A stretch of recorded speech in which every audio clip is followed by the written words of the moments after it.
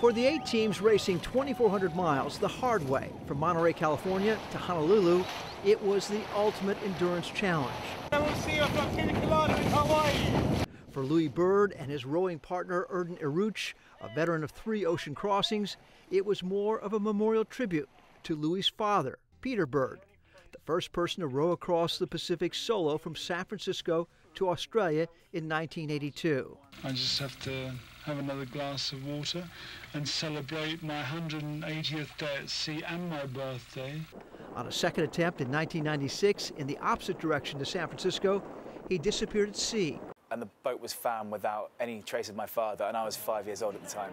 I carry his boat on my forearm.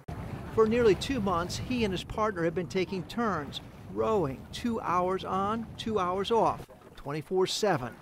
The most difficult part? Getting off the California coast until they could catch the more favorable winds and currents that would push them on to Hawaii. I'm not a rower, and my technique's poor, but I feel like the genes are in there. I feel strong. That doesn't worry me. It's in here. It's the sleep deprivation, and it's the constant sun, and it's the elements. 2 of the 8 teams dropped out for medical reasons. One of them had to be rescued by a Coast Guard helicopter during the first 2 weeks of their adventure. 3 teams with larger crews and different boats reached the finish 2 weeks ahead of them.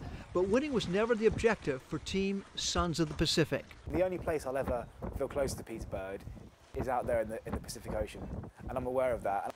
I'd like to feel closer to him. I'd like to get an understanding, as basic as it may be, of what he went through at certain points in his life, and you never know, if it brings a sense of closure, then that's great.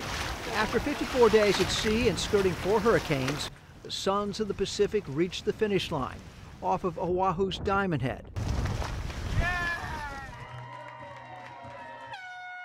There was a lot of, people didn't quite believe I'd be able to do it, quite rightly so, and I've proven that I can, and here we are. This is Mike Cerre for Globe TV.